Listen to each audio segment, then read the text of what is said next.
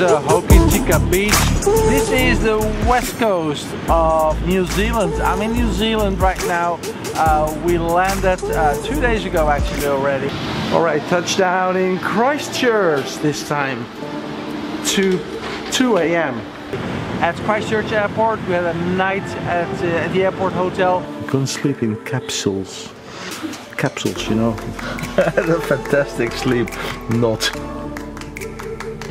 We took a camper van. Nope. Fully completed. So, yes? In here you have a guide for this specific type of camper vans.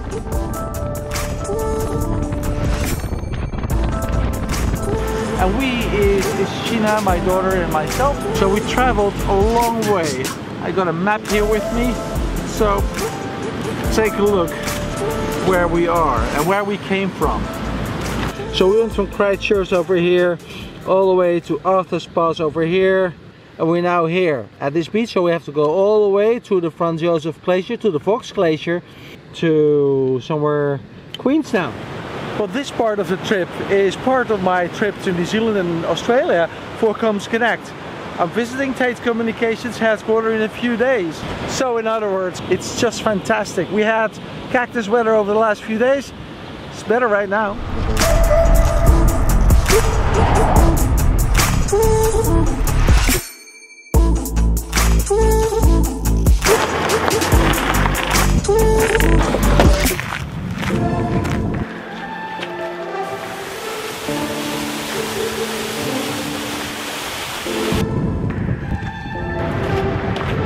This is, I would say, magic.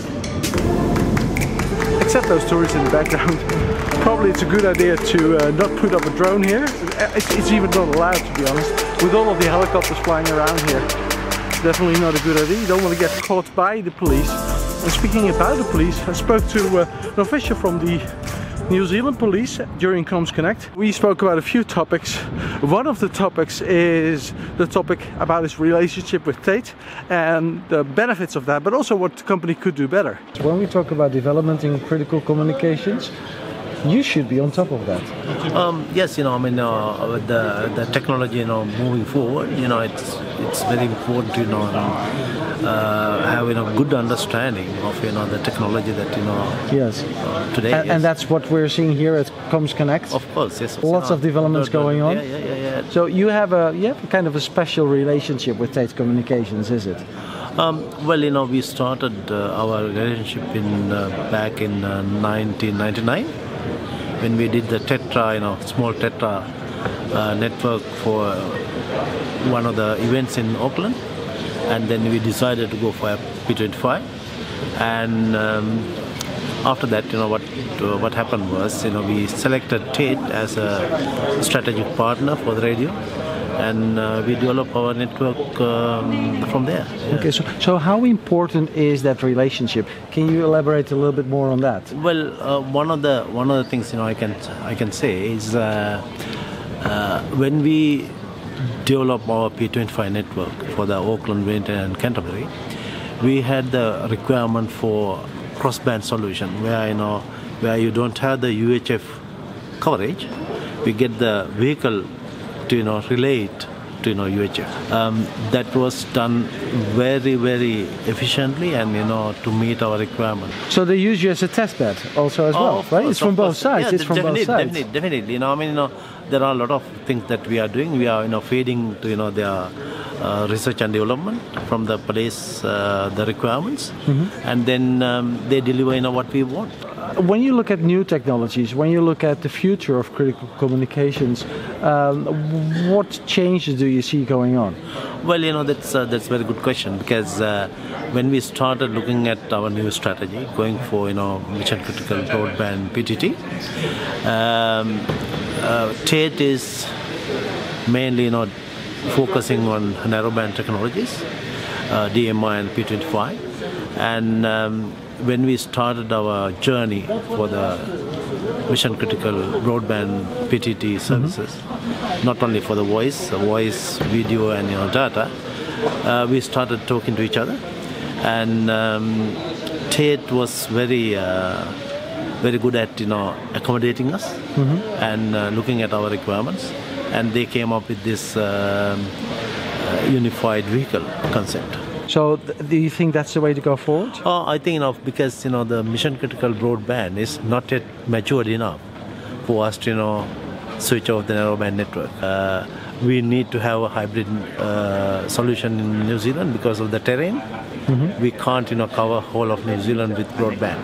Exactly. So I think going forward next, I think people like to say it is 5 to 6 years, but in my view next 10 years we will have the narrowband network operating in New Zealand. But there must be also some challenging situations, right?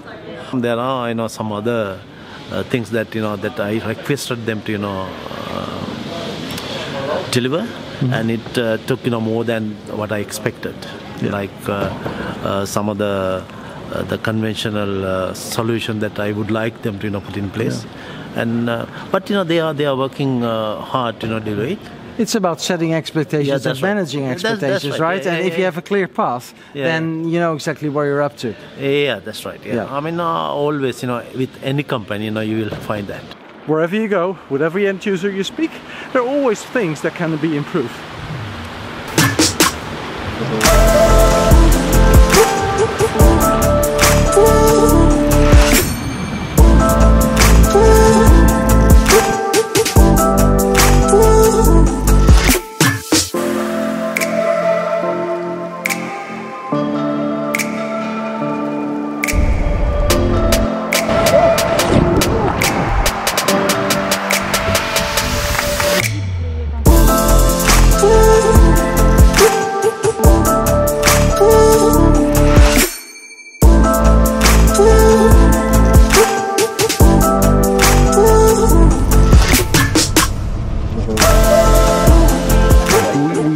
Returning the camper van to the station here. It's 9:30 in the morning.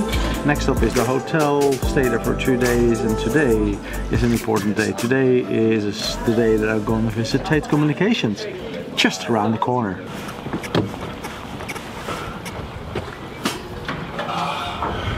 I have arrived at the headquarters of TAIT Communications. Finally. So actually the most interesting thing about this office is that it's really earthquake proof. In Christchurch they had an earthquake. It destroyed a lot of the housing, actually, a lot of the offices in the city center of Christchurch. And this building, as it has been built in 2015, is earthquake proof. 400 people are working here. There are some main offices there, and there is a manufacturing facility over there, canteen over here, entrance over there. Everything well thought, just near the airport. What else do you want? We put a little museum in that building that looks like where we started in the centre of town. So it's sort of a... okay, so we're going to go to the museum, right? We're going to go to the museum. By the way, this is Trevor, one of the trustees of TAIT Communications, and he's going to show me around the museum, actually. I was on the board of TAIT as a...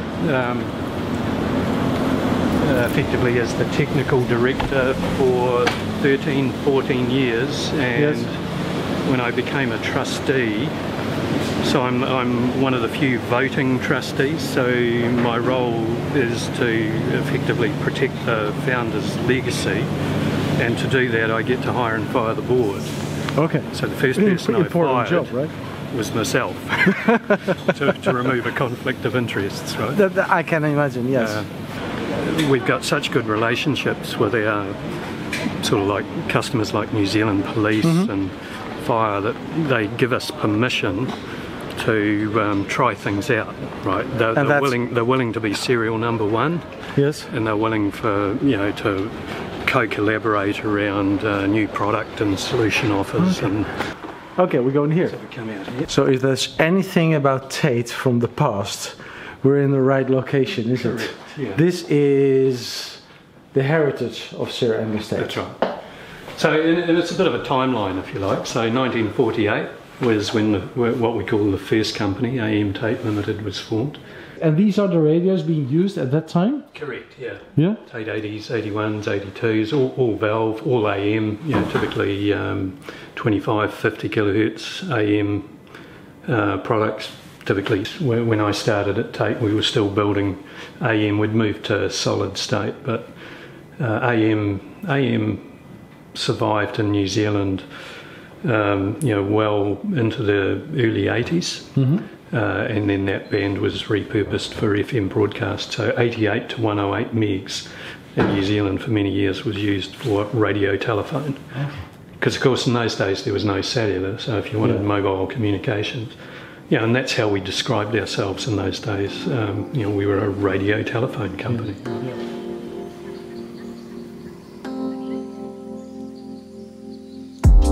Sir Angus Tate, radio pioneer, innovative businessman, dedicated manager and mentor, humble, hardworking and loyal. AM Tate Limited, the M stood for Angus's middle name, Macmillan, developed the T4 radio, which contributed to much of the company's success. Well, what do we see on the ceiling? Because that's Schematics. Schematics, right? Yeah. From that time, from that period. Yeah, so when I started with TAIT, we were still hand drawing all our schematics. We were, I remember as a young lad, designing the circuit boards with Bishop graphics, tape and donuts and scalpels on mylar paper. This product here is one of mine. So the T2000, so this was the 500,000th one that came off the production line. They weren't normally silver. That one got silver plated because it was number 500,000. So we talked about sort of the old company going through to 68 and the new one starting in 69. And they were the first employees of the new company. Most of them, of course, worked for the old company. These were the first employees of the... Okay. Yeah. This guy here, Ian Gardner, still works here part-time. He was in at work today. You just become part of the family here, and it's more than just a company, right? There is Angus was not in business to make money. Angus was in business to employ people and to show the world that electronics could be done out of New Zealand. If you knew Angus, incredibly modest man, not a cent of money went into his back pocket, it all went back into the company. He lived in a very modest house about a kilometre away from here. It was all about reinvesting in the company, which is why today it's owned by trusts, right? And my mission as a trustee is to look after that legacy